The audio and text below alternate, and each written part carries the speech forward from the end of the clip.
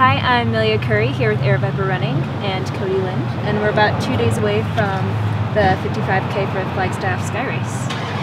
Yeah, here we are. A little rain coming down. Yeah. Nice fall day. A little refreshing. It is. How are you feeling? Feeling well.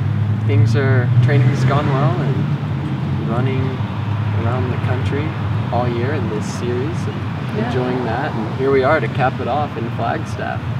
Yeah, I really liked the course from last year. Here we are once again. Yeah. Is there anything that you did training-wise since you know the course?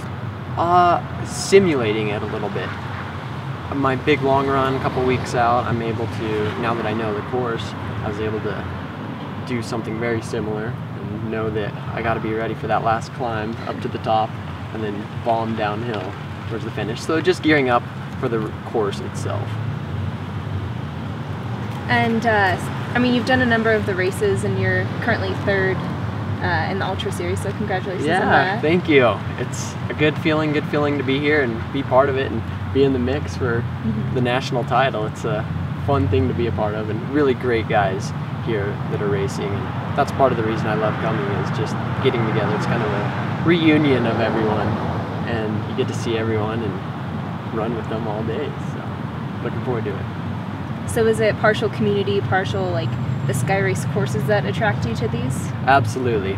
The community, the people, the racers, competitors, that's a big part of it. And then the courses. I love climbing, going uphill, steep, technical, rocky. You get to cover it all in the Sky type of races. Yeah. And this one's no exception. Do you have a favorite part of the course? On this course, kind of the middle section. You have some climbs early on, and then you get to cruise for a while. I think it's around mile 20-ish, 20 to 26. I can't remember the exact numbers, but some really cool trails, and they're rocky, but you get to cruise. And I remember that part last year, and the fall colors really brought that to me as well. It's kind of fun because everything's like just like half changed right now. Exactly, you're right in that transition phase. Yeah. Yeah.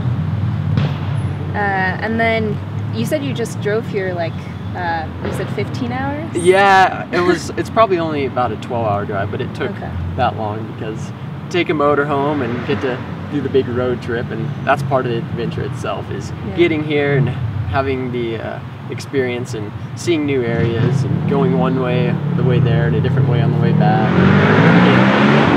So yeah, just literally 5 minutes ago pulled into town. Here we are in Flagstaff. Is there anything in particular that you do like for like sitting in a car for that long, or like working with, it's not necessarily jet lag, but like no, I hear time changes? Absolutely. Every 90 minutes to 2 hours, it's stop somewhere and stretch the legs, whether it's walk around and just move around for a while.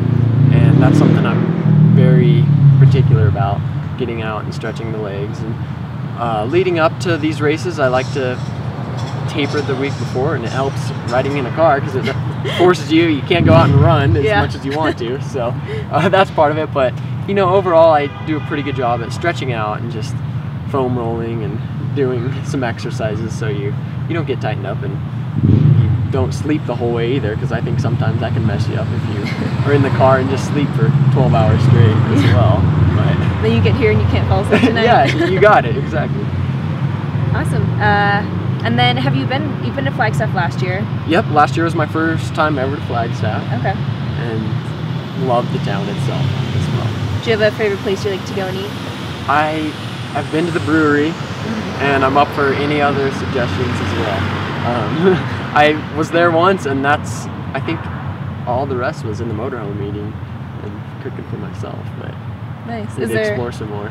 Yeah. Is there something that you prefer to eat when you cook yourself? Just nothing different. So kind of whatever's on sounds good, and it's nothing that I do specifically before each race. It's whatever I'm gonna do in my training, whatever I do before my long runs. It's just kind of the usual routine. I don't change up anything particular. I like pizza. I like it all, so it's good. Cool. Well, best of luck and have fun out there. Thank you so much. I'm glad to be here.